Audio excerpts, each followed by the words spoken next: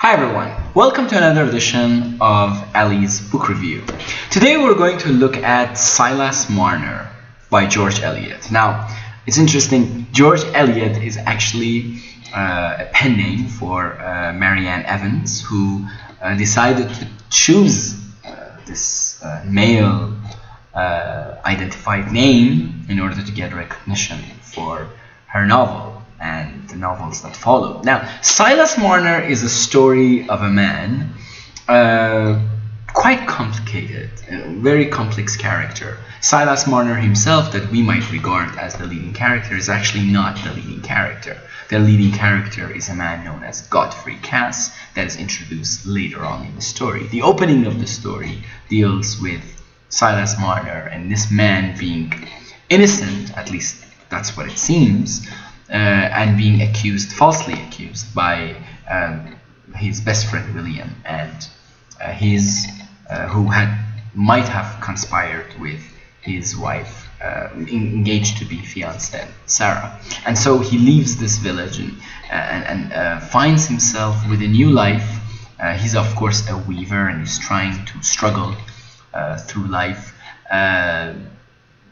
in a very difficult way, and that brings us to the theme of the story. It seems that the theme is consequences of our actions and how the lack of responsibility would have consequences that are not in our hands. And sometimes we blame destiny and we hope for the best, but in reality what happens is that there is no one to blame except us. Now, how this theme is actually constructed is through a paradigm of three key characters, one being Silas Marner himself, the other being Godfrey's father, Squire, and Godfrey's wife, Nancy. Now, what is very interesting here is that the leading character being this man, Godfrey, who lives a very luxurious lifestyle, who has a very rich father. Of course, this is a man of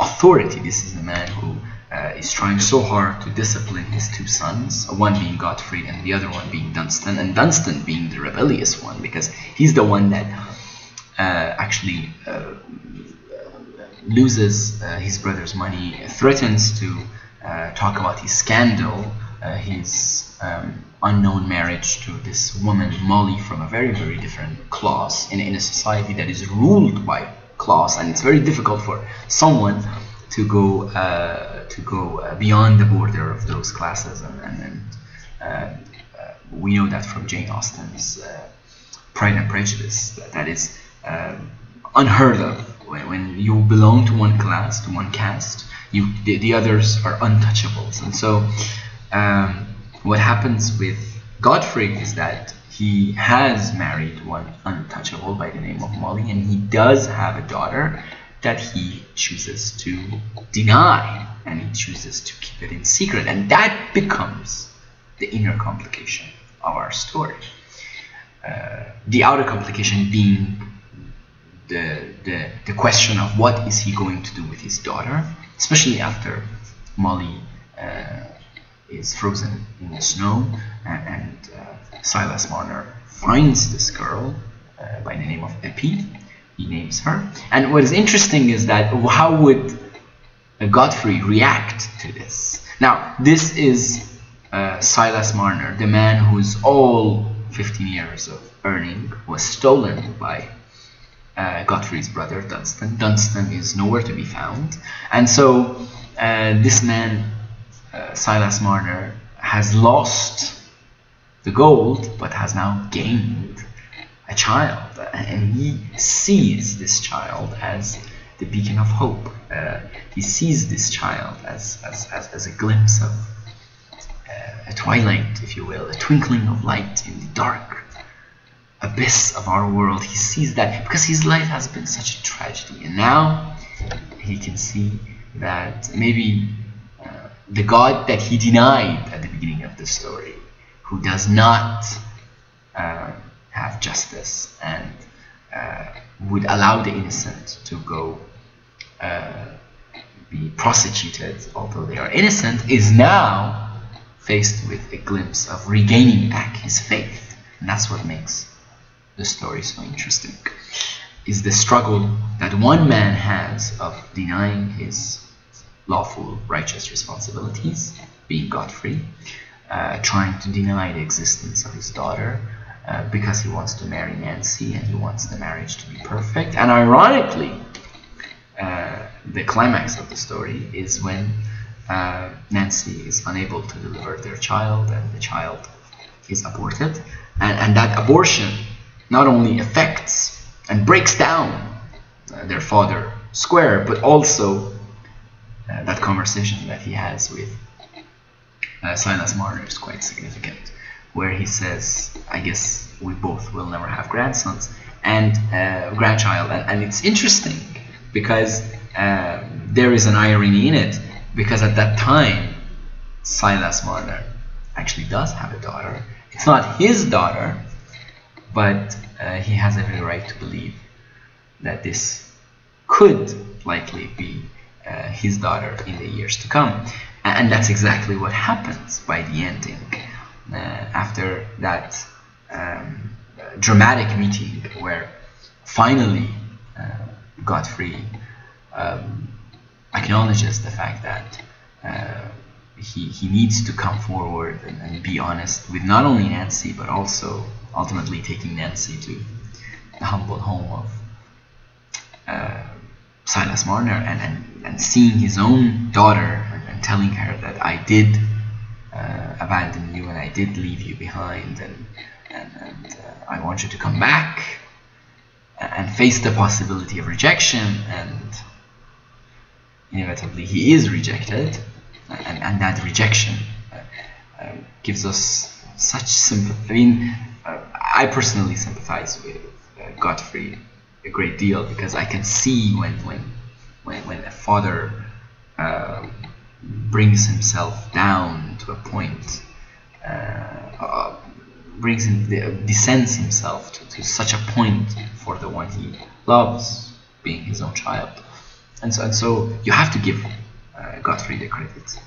And although his brother is clearly, now we know that he's dead and he was the one who stole the money. And it's interesting that not only the money is returned, but also when faced with the question, Epi says, I don't want, the only father I've known all these years is Silas Marner. I cannot have two fathers, and I cannot love two fathers.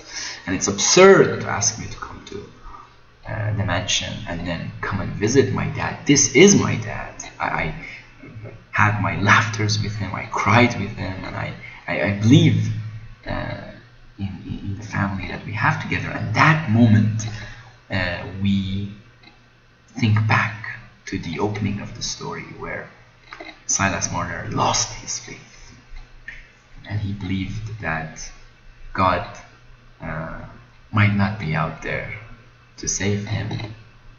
It's interesting that by the end of the story we see that God is out there, and it seems that although George Eliot or Marianne Evans herself did go through a very difficult childhood, did spend some time in a convent where she was in a way bombarded with religious ideology. She lived in the 19th century, where it was the period of transcendentalists in the US, she being in England, of course, going through a lot of changes. It's interesting that, she had this relationship with the philosopher and the famous writer himself, George Henry Lewis, and of course later on she married John Cross, but George Henry had a lot of influence on her and her ideology in rejecting this paradigm of religious ideology that lived on Europe for 1,000 years.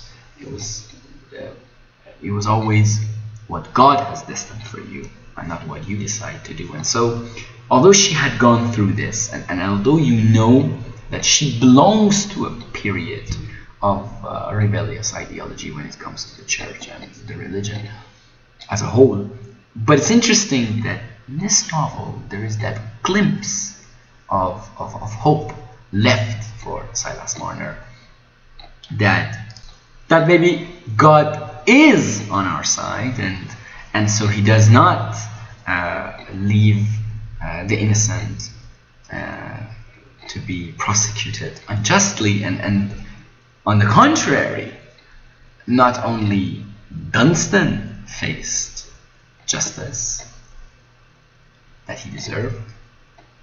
No matter what Godfrey did, at the end of the day, he had to face the consequences of his actions. And no matter how bitter they tasted, he had to face the music. And ironically, the miserable Silas Marner himself, who it seemed should have lost all hope and all possible faith, was given not only his 15 years of gold back, but also he was given something much more precious than gold. He was given a daughter that he could call his own and would grow up to be his own. And on that note, I end the book review. I hope you enjoyed it. If you have any comments, you can leave, and I'll be more than happy to respond.